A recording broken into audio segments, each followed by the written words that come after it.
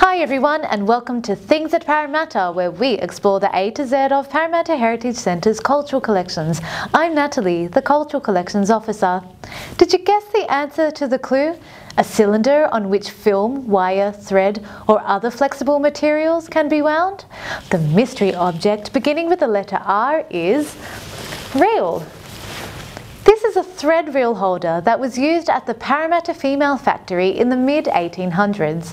The Female Factory is the largest and oldest surviving convict women's site in Australia. It was Australia's first purpose-built establishment for convict women who were sent to the colony of New South Wales.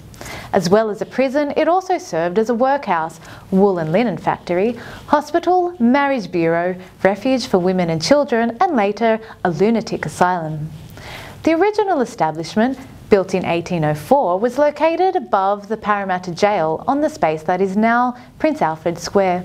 When it became too small to accommodate growing numbers, a new building was commissioned by Governor Lachlan Macquarie and designed by emancipated convict architect Francis Greenway. Governor Macquarie laid the first stone in 1818, and the second female factory materialised through convict labour upstream on the Parramatta River, opening in 1821. To manage the large numbers of women, a three-class system was established. Women in the first class were eligible for assignment and had certain privileges such as the ability to go to church, see visitors and get married, and leave the factory if they found a husband. Second-class women were on probation or not eligible for assignment due to medical or pregnancy needs. Both of these classes worked various jobs for a low wage such as wool picking, weaving, knitting, sewing, straw plaiting and hat making.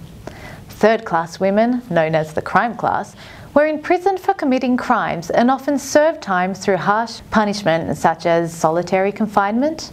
They had no privileges and were forced to perform hard labour tasks like stone breaking and oakum picking for no pay.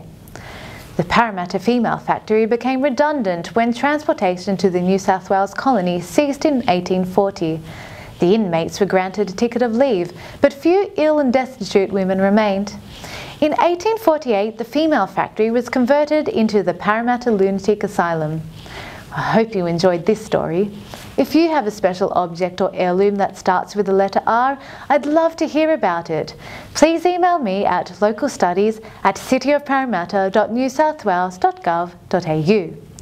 Your clue for the next mystery object starting with the letter S is a rectangular shaped bag used to carry clothes and possessions when you move locations.